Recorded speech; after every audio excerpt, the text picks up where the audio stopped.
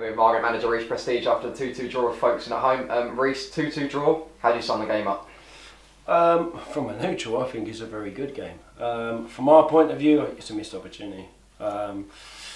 We've got this thing where we keep going in 1-0 down at half time, and then coming out and being the better team. That's why I didn't have really much concerns going in, because I knew that we'd turn it round. And especially when they go down to 10 men, it goes 1-1.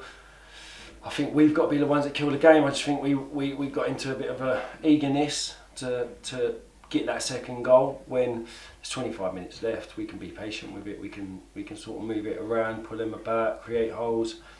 And unfortunately, that's why they scored their second goal, because we was a bit too gung-ho. Yeah, the game didn't start very ideal with a goal in 3 minutes from Folkestone. We went to half time 1-0 down. What did you say in the half time team talk? I said the goal wasn't very good, to be honest. How we've conceded it in the first 3 minutes gives you a mountain to climb. And then after about 5 minutes after that, I think the game was pretty much erratic from both sides. And look, we moved the ball well, we kept it well, but we didn't really create as much as we should have. We still had chances to get a goal back before our time. Hit the bar. I think there's a few headers that have been cleaned up by their keeper. But getting there at half time, and it's like anything, we're good at putting the balls in the box and scoring. So we have to just keep doing that. And I think we put 14-15 in the second half, and we come away with 2 goals. And we probably should have had more.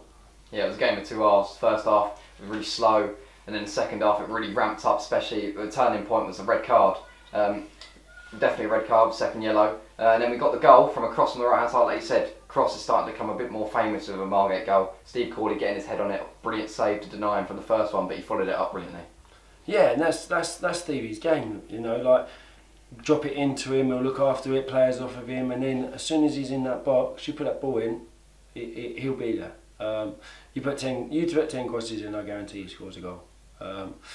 And it's a bit frustrating when we don't do that for the whole game. And at the moment we're sort of 25-30 minute team that do really well. When it's good, it's very good. But then when it's in a bit of a panic stations and we get a bit erratic, it becomes infectious with us at the moment. And we've got to try and stop that, because we're better than that. And I'm sure over time we will. Yeah, the game came a bit stop-start after we got the goal. A lot of little fouls. How frustrating was that for you as a manager, especially when we're going for the win with Folkestone with 10 men? Yeah, and that's back on what I just said. I think that's just the eagerness and over-committing and just allowing gaps in behind and stuff like that, because we want to win that first ball, we want to win that second, and don't get me wrong, it's good, but when we keep a shape, it's better. And you don't need to be so gung-ho with it. And like I said, I think that's why they scored their second goal.